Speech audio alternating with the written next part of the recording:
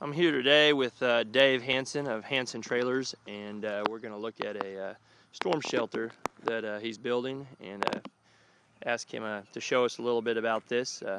Dave, what can you tell me about this storm shelter? Well, this is a roll body, as you can see, and it's all 1/4-inch plate. We left this collar sticking up 12 inches above in this front here, so you can cover this with a foot or a foot and a half of dirt when you get it set down where you want it. The trick is not to set it in a hole where you get water running in it. It's got a 6x3 frame, as you can see down here. The door, it's all 1/4-inch there. There's 3 1-inch pin deadbolts in here, and on the inside here there's a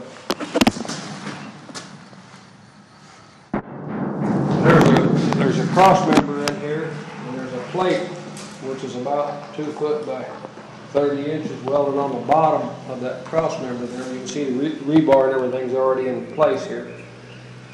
Then we have some other rebar that we fabricated up that goes in them holes, and you excavate a hole out here below this plate, say approximately 2 to 3 foot, however deep you want it, and you fill all this full with concrete up to the top of these 6x3 rectangular tubes here. Feel it. And we have so basically you got a built-in form on the storm shelter, so the concrete's part of the metal building.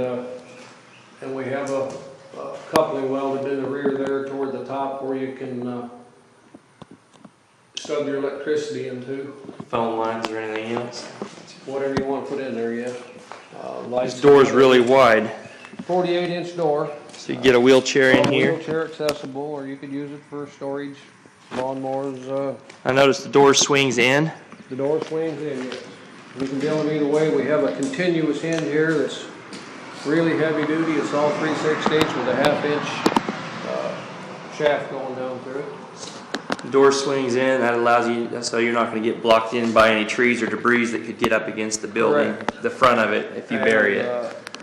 When you close this here up, all guy might want to put a little bit of a sealer right in between this frame and the door, but it'll be just virtually bug tight when you get her in there. And these wings here, they bolt off so we can haul it where it ain't over width, and then when you get it to where you're setting it down, why, we just stick these 7 bolts back in on each side and drive these 2 1-inch shafts in the ground, and then you're ready to cover up the dirt. And as you can see, our breather tubes up there have perforated plate on the bottom of them there, so for sure ain't going to get a snake. I ain't going to say you wouldn't get a mosquito in there, but pretty much bug tight. Yeah, I've noticed you, and you used, what size steel on this to build it? It's all 1/4-inch. 1/4-inch, and I've seen a lot of other steel shelters, and they look like they're 10 gauge, or not 12 or 14 gauge small steel that's going to rust through pretty quick. Yeah. This looks like a tank. Looks like it's built like an army tank. Lasts a long time, and like I say, you can.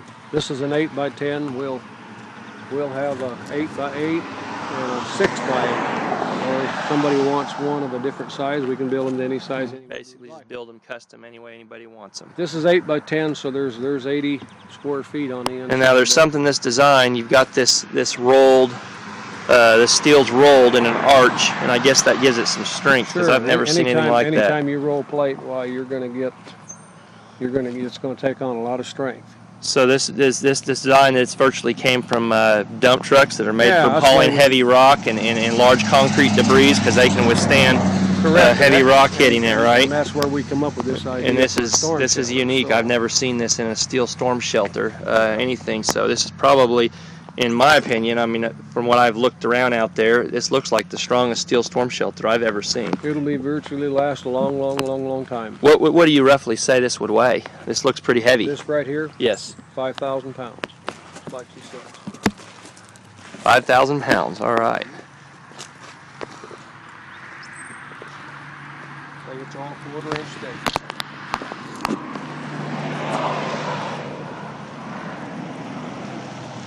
All right, Dave. Well, I appreciate you talking to us about your shelters today, and very good.